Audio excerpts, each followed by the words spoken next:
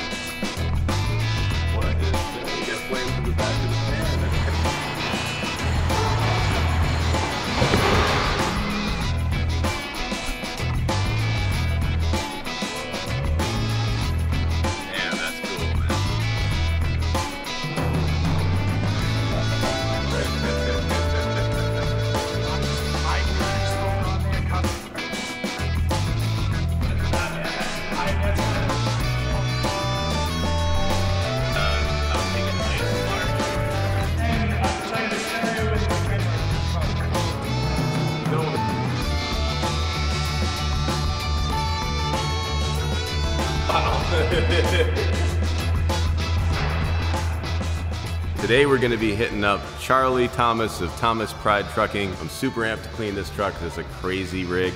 We're going to bust out our brand new foam wash on this thing and get hands-on with it. And then we're going to use our heavy-duty degreaser to clean the engine compartment and the fifth wheel and all the stuff that needs all that help. So let's see how this thing turns out. Get right into it.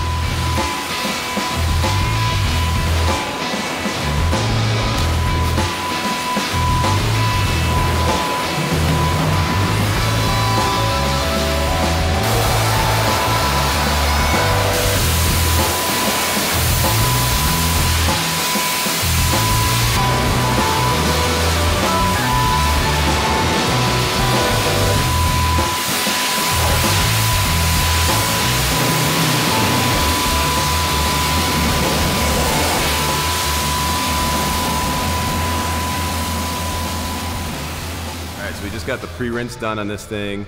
Next up, we're going to degrease the engine and the fifth wheel because it's going to make kind of a mess, and then we'll hit it with our foam wash. So let's get into that. We're getting the heavy stuff off of there before we go ahead and degrease what's left. We're going to use the Alk9 alkaline rated sprayer.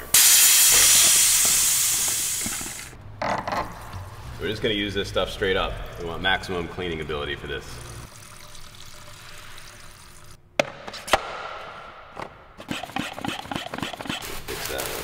Here we go.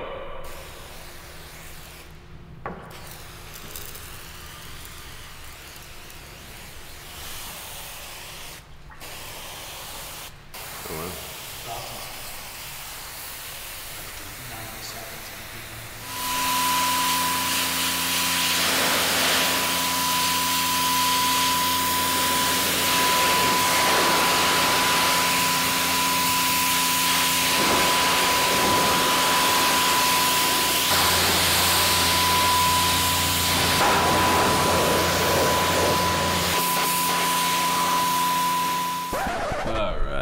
Hold on here, full disclosure. So this was the moment that I realized that we were slightly staining Charlie's aluminum here, and I was horrified because I've never seen heavy duty do anything like that before. I think the difference was, in my tests, I've always put it on polished aluminum at this strength, let it dry, and haven't seen issues, even though I don't recommend letting it do that. But in this instance, I was applying it for an extended period of time because the fifth wheel grease was so stingy.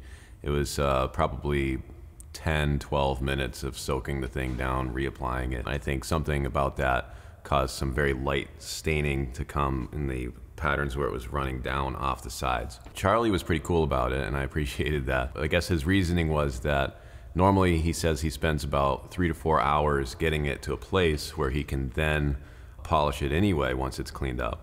And so this probably took us a half hour. I think it could probably be done in less time, maybe 20 minutes. Anyways, it was something he felt was still a shortcut, quick hand polish, and then it would be back to being ready for the show season. So let's get back into this, see how this thing turns out. I know you're bummed about that runoff, but you have to figure that this metal here is getting the shit kicked out of it. That's true. 24 hours a day. Do you think it's easier to have some light staining and polish it back by hand than to take it off with a rag? 100%. Well, I guess that's an angle. 100%. In my experience, heavy duty's always been 100% fine on aluminums.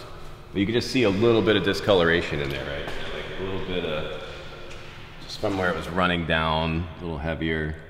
We can get that back by hand real quick. We'll make that thing look 100%. But it is, I guess, a shortcut compared to how you get it off normally. It's 9 months of trailering, including the winter. And it looks like that without a single scrub. Considering how we got here, without any elbow grease at all. No elbow grease. That's pretty crazy. Yeah. That's product and water pressure. I don't have any experience cleaning polished up fifth wheel, so I mean, I guess it is a time saver for sure. I mean, looking at how it must have been to clean that up normally. This stuff is stingy, man. Fifth wheel grease is no joke, huh? Fifth wheel grease is a real deal. Really impressive.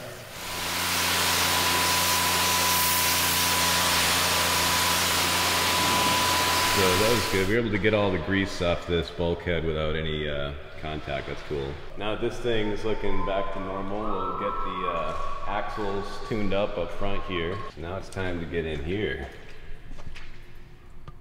Let's clean up some of this stuff. Get all this loosened up and then we'll get on to the foam wash.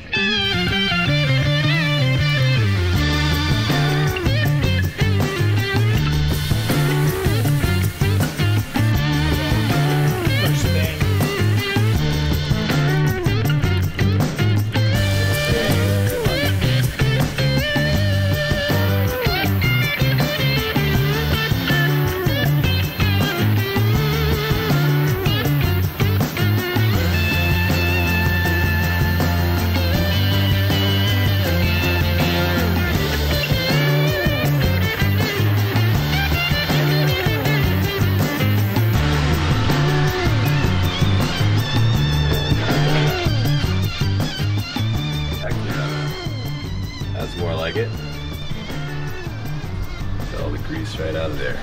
All right, so this thing is all prepped down. What we're gonna do now is we're gonna foam it, wipe it around a little bit, rinse it off, and this thing will be all set.